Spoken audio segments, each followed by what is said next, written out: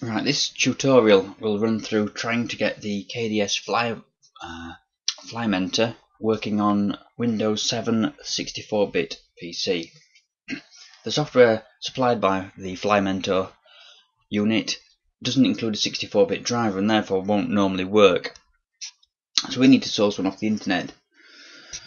Right, okay. First thing to do is prove that we're actually using Windows 64-bit. So if I go this, okay, we can see that we're using Windows 7 64-bit version of operating system. Okay, right, first of all we're going to download the driver. We've found the driver here, so I'll just take that, drop it straight into Internet Explorer.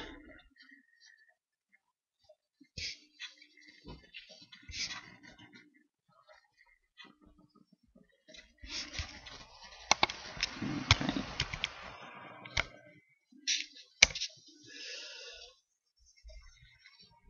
Now what we're going to do is it's trying to load the file here. We're going to drop down at arrow and we're going to put save as, and I'm going to go to the C drive. I'm going to create a folder here called temp. So I'm going to click on new folder, temp, click into the folder. So I've got a nice empty screen. Click save. Just doing that really for ease.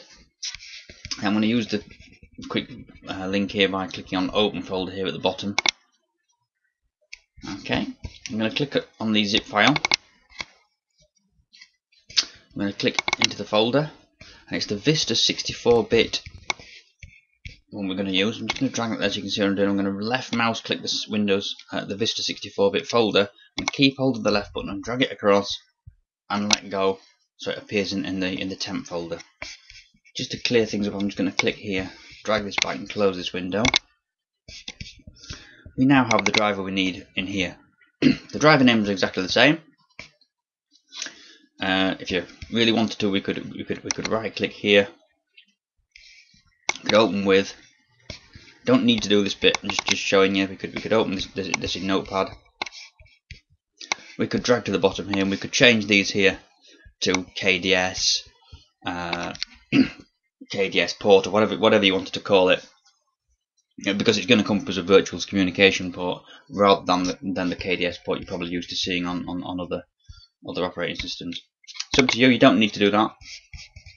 Okay. Now what I need to do is actually install the driver itself. So I'm going to go to Device Manager so we can see what's happening.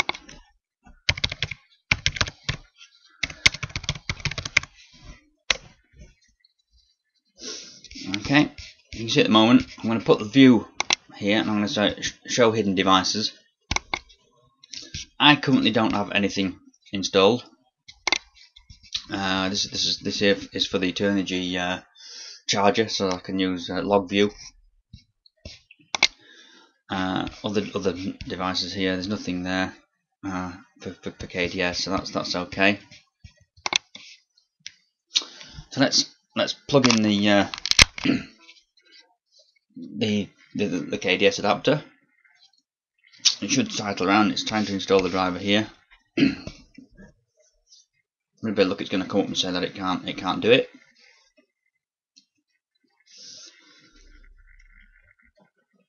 There you go. Device driver software was not successfully installed. So we're gonna click here and click update driver. Okay. Browse my computer. You can see I've done this before, but we're gonna do the browse. Yeah, we're gonna go to the C drive. We're gonna open the C by clicking on these things here. We're gonna go into the temporary folder. To be fair, because we've got include subdirectory, we could just do it from there. But I'm gonna go actually into the Vista 64. Click OK. Click next. It's gonna warn you that it's not signed and it doesn't understand the publisher. So we're gonna click OK. We're not signing the driver.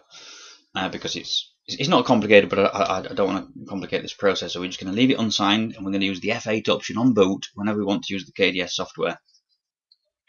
I'll demonstrate that in a moment. So we're installing the drive at the moment.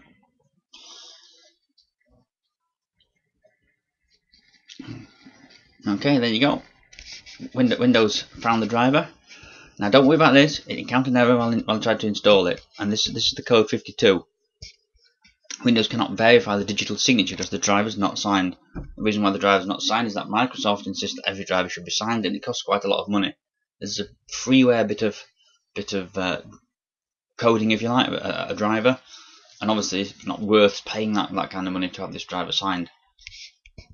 Luckily, to allow developers to continue, Microsoft have built in a little system that turns off driver signing enforcement, but we have to select that during the boot up process.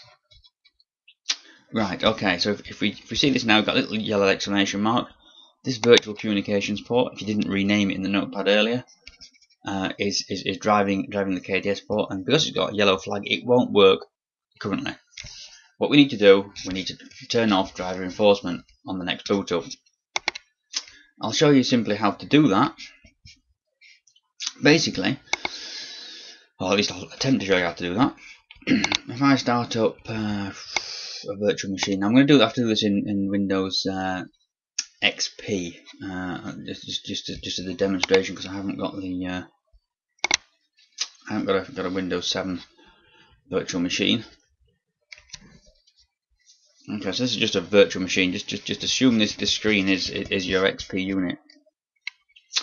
So if I'm booting up my PC, when you see the black screen, you've got to press F8. If I've done that quick enough. No, I didn't. Okay. Let me see if I can switch that off actually. Power off and try and do that again. Okay, see if I can do that again. I've got to be really quick, so I've got to activate the screen and get F8 pressed pretty damn quickly. There you go. Okay, so I've just basically switched on the PC. I keep pressing F8 at that post screen where you see all the BIOS signs and things, and you press F8, and in Windows 7 on here, one of these modes will be the ability to switch off driver signing enforcement. Select that, press enter, Windows will boot normally. I'll do that now on my system, and I'll show you how you can tell that you've got that switched off. On the next boot, it'll disappear unless you do it again. Okay, so I'll come back in a little while when I've rebooted. Okay, so we're back, and this is the bit I really wanted to show you. It says down here test mode. This means that driver signing is now switched off. If a device is added to the PC and the driver is not signed, it will load anyway. Okay, and if we go to, I can prove this, but if we go to the device manager again,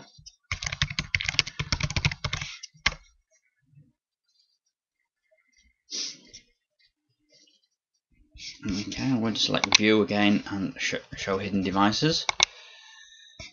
Okay, and we should have in here is our virtual port that we put in before. Now, one thing I have noticed, this is very important. It usually works on all PCs, but I have had one instance where it came up with COM port 14. Helibald software will only look at the first 9 ports, 1 to 9. So if this is not right, we'd have to right click, select properties, select port settings, advanced, and change this to a different port. Okay. Just for knowledge, if I select port 4, it'll remove whatever's on port 4, move that to a different port instead. Okay, but I don't need to do that in this case because I am on COM port 3. I'm going to plug it in. As you can see, it's slightly faded at the minute. That's because it's not plugged in. Okay, so plug it in, and now it's highlighted. No yellow exclamation mark there. So we should be able to go to KDS software now and just run the original Helibald software. Okay, I'm going to switch my Flymentor on because of course it needs power to it. You can't just have it plugged in, Flymentor unit USB straight to the laptop. You must put power to the Helibal unit, otherwise it will not connect. And as you can see, we are now connected using Windows 7 64-bit. Okay, well, I hope this tutorial works. Like I said, this test mode is only temporary. Next time I boot the PC, that will go away. If I want to use Helibal, I must restart the PC, press F8 on that black screen. As soon as the PC powers up and it goes, and the screen goes black, and you've got the BIOS thing, you keep pressing F8.